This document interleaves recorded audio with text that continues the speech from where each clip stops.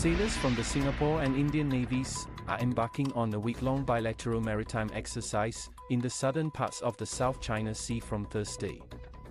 Warships from the Republic of Singapore Navy (RSN) taking part in the exercise include the two formidable class frigates, RSS Stalwart and RSS Tenacious.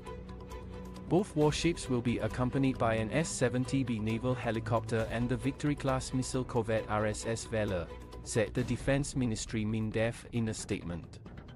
From the Indian Navy, the Rajput-class destroyer, INS Ran Vijay, Komotor-class corvette INS Kavaratti, and AP-8I maritime patrol aircraft will be deployed.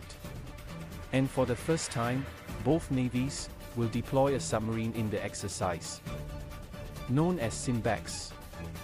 RSN Fleet Commander Kwan Hon Truong said Simbax stands as a shining testament to the enduring partnership between both navies. He said, over the course of 3 decades, this exercise has evolved from its modest inception into a robust platform that not only strengthens our operational capabilities, but also nurtures the bonds of friendship connecting our sailors.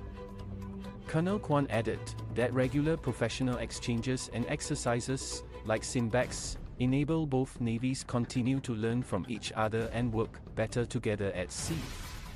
Simbax, which marks its 30th outing this year, is conducted in 2 phases. The land phase of the exercise will involve tabletop exercises and planning discussions, while the sea phase will see the navies engage in various naval drills, including anti-submarine warfare and live weapon firing.